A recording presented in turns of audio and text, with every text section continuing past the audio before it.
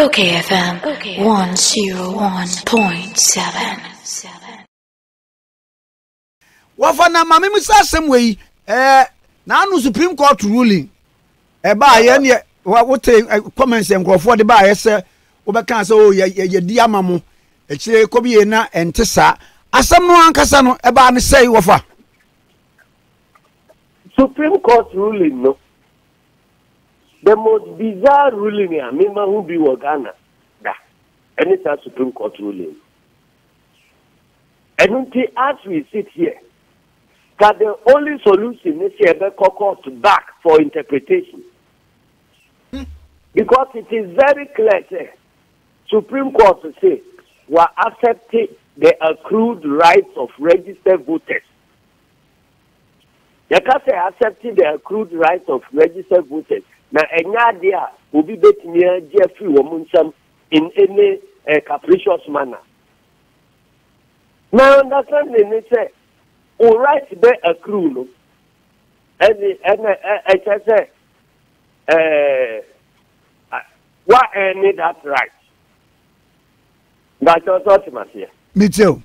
And there is a right that is due you under Article 42. And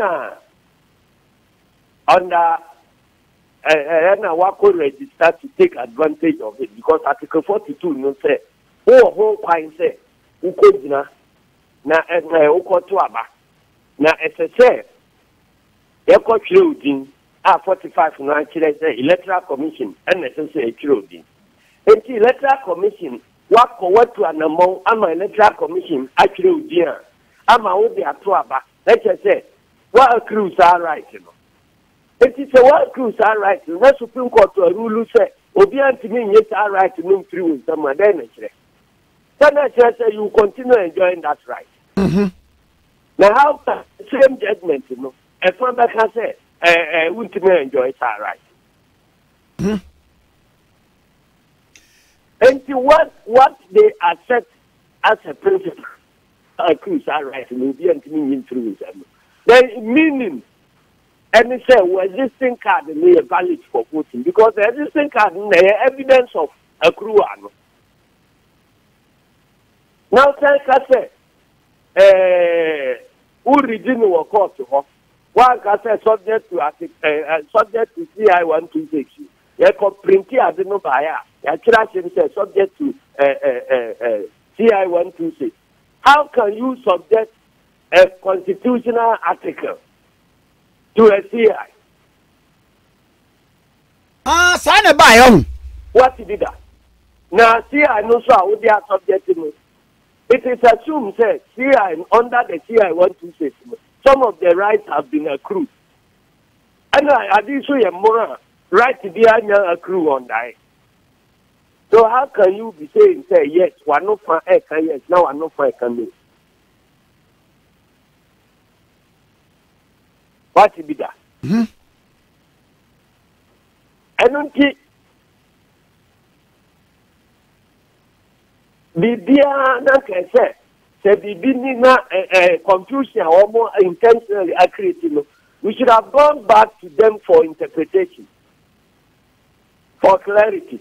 Now we explain it. And now court to answer rule say when you find out obi am pass and be fast ask them no home farm back court to them. Now obi a cry na again say or gina assembly hotel or assemble for home fast ask them no so the be kwa ni nyina wo twam. What is democracy? You rule every empty so be anti me court. But the next is anunti na amamo anko court no. Ebio no. Na wa browse then I will court akoye. We found to obi amfa attempt am habu. Now what is democracy? Ya timie rule a competent court of jurisdiction address your rule say obi odi assembly beba emphasize dinclare no emfa habu. Papriente unim de woni panagin unim ni pano how. Now see where democracy.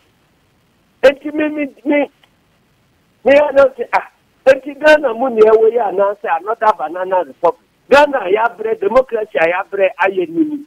Constitution ya bre modern actually no. And then I interpreting what I say.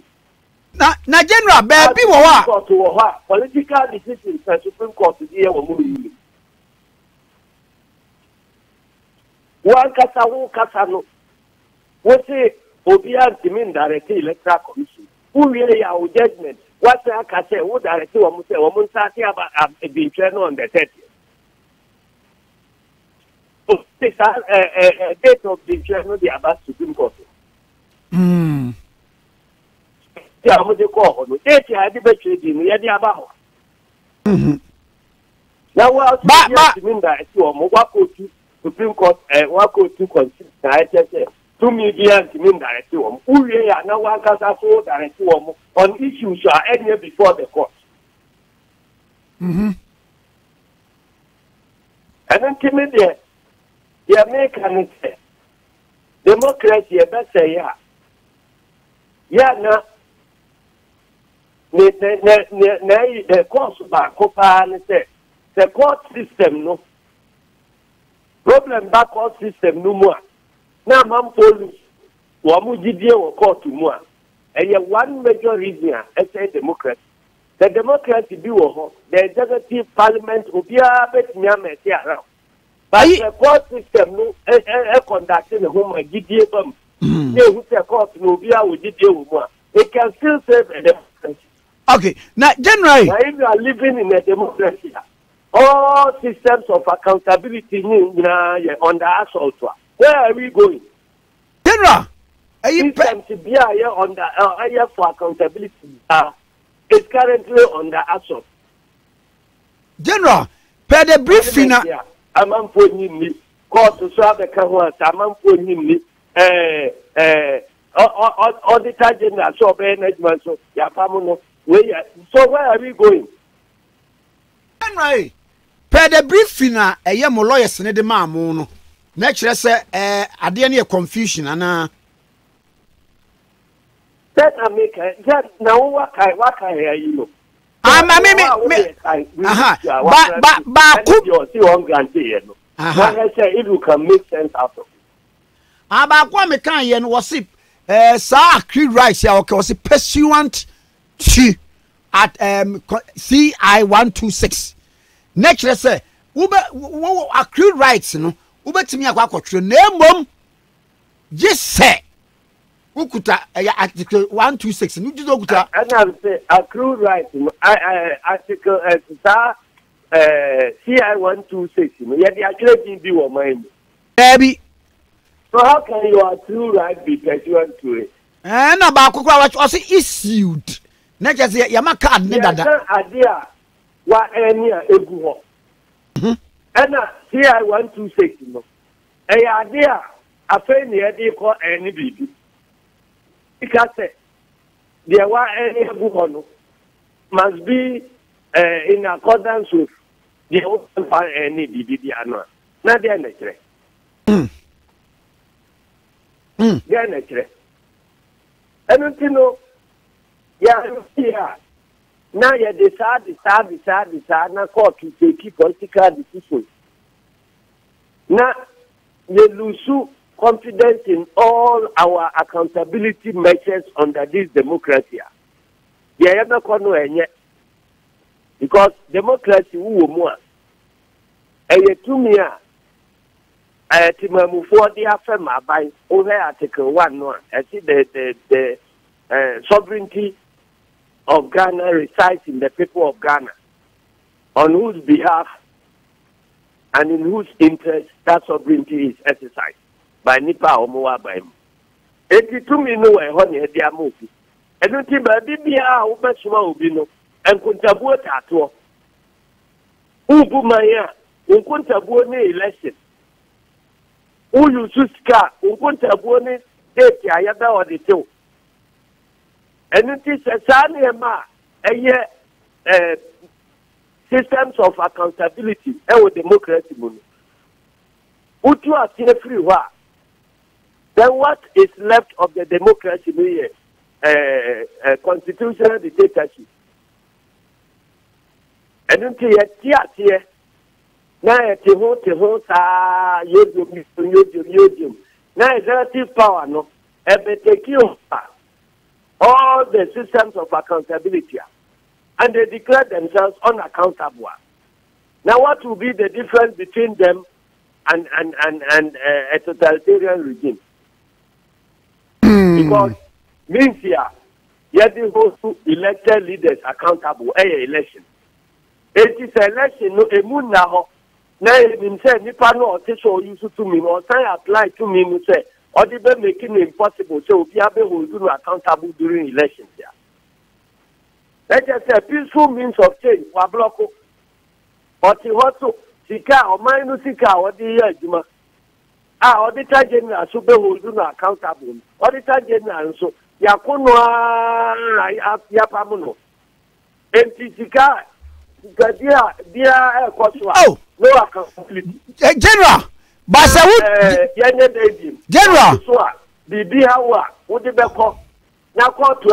the courts are there for the citizens. Courts no need for government. General, a protecting the panel against the overbearing authority of the it is a court to conduct what is said here. Or no party along the side of government against citizens, then there is danger ahead of us. General, the press is so now press here fighting on the side of citizens against government. Who's the press also start here converting, fighting on the side of government against citizens here. You know that democracy is headed for trouble.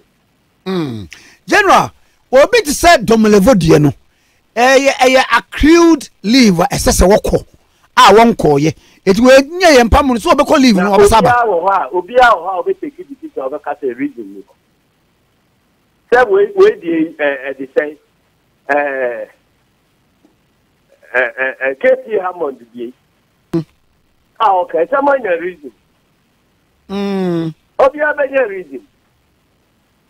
The detectors here opponent. So Kunu no accord frame say lawyer. But we say reasons no the reason. It is up to you to look for the reason behind the reason. The reason behind the reason. Oh, okay. It's up to you to find the reason behind the reason. It's no. This here constitutional mechanism here there start accountability from leaders. Who destroy me? What does it mean? What I checking?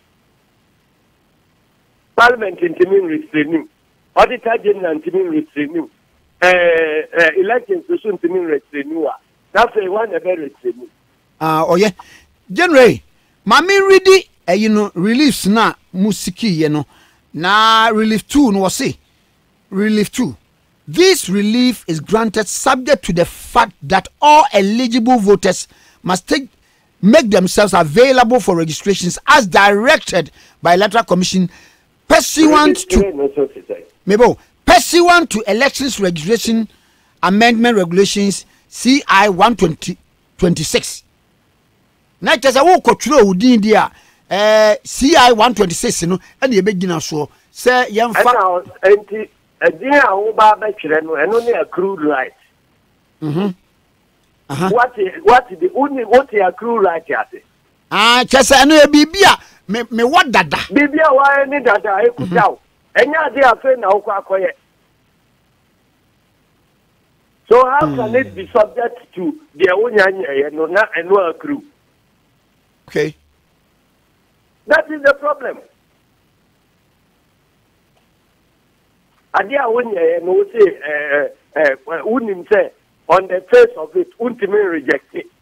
It's not the Biblia question to tell me the amount so much. What is happening with that? And now, constitutional, actually, to say, where your constitutional right, what is the CI, accord constitutional right? General, and go for a Jiwa Nusi, but he say, General, be crash, says, and a lawyer, Asiedu Nketia, says, Adiano. The original send a confusion. The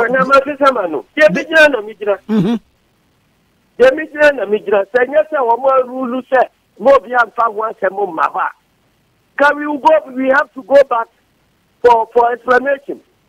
Because it doesn't make sense. The ruling doesn't make sense. Hey, okay. General na yefa nkomonwie. Say mo yi mu campaign team. Na eto say hihye ne te say. Na wo so dia na wo be play wo mu. Ko me hunu wudi wo mu. Oh, maybe you your constitution. Make a campaign, you know. The constitution makes us everything about campaign, is coordinated by the general secretary. Oh, okay. So we are coordinator. Ebia majumani said the head mano. Obia ideas may be a mano under the campaign, obey Najuma. General, na bibisa aka busumi num na wo men ya toaba na yesi se wu na se waye baba ya hwe yare da hom wo se victory e ba man disi no there wo se victory nkunim e ba man disi na e die na e ma hu sa studio hon kwa na ya na wo nkokrum nkokrum ani na wu ya wo there na studio wa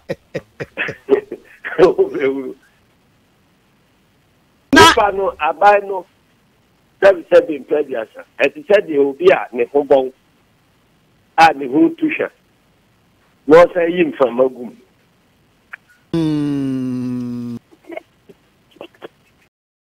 okayfm 101.7